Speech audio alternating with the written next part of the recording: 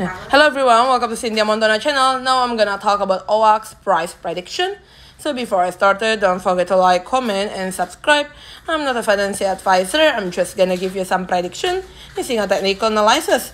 So still above the yellow one side moving average 7, 0.0000757 US dollar. And this is using a pair of BTC or Bitcoin. We're gonna see here there is a stochastic natural position.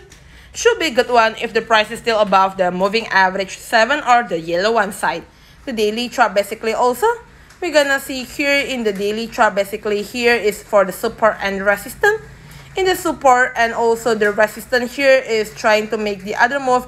Either we have to entry or not. And as you can see here is already above all of the moving average, which means good, but hit already on the upper band. So have to attention. If there is no any breakout, they're gonna be having another way to the next target. We're gonna go to the 1 week chart like this. In the 1 week chart like this, the trend line here. For the trend line, we can see either we have to entry, or if it's already in the downtrend line, we can find the other cryptocurrency. And as you can see here, still on the sideways places. Thank you everyone for watching this video. Don't forget to like, comment, and subscribe. Bye bye.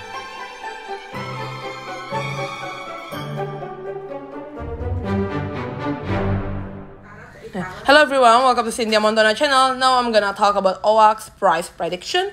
So before I started, don't forget to like, comment, and subscribe. I'm not a financial advisor. I'm just gonna give you some prediction using a technical analysis. So still above the yellow one side moving average 7, 0.0000757 US dollar. And this is using a pair of BTC or Bitcoin. We're gonna see here there is a stochastic natural position. Should be a good one if the price is still above the moving average 7 or the yellow one side. The daily chart basically also, we're gonna see here in the daily chart basically here is for the support and resistance. In the support and also the resistance here is trying to make the other move. Either we have to entry or not. And as you can see here is already above all of the moving average, which means good, but hit already on the upper band. So have to attention.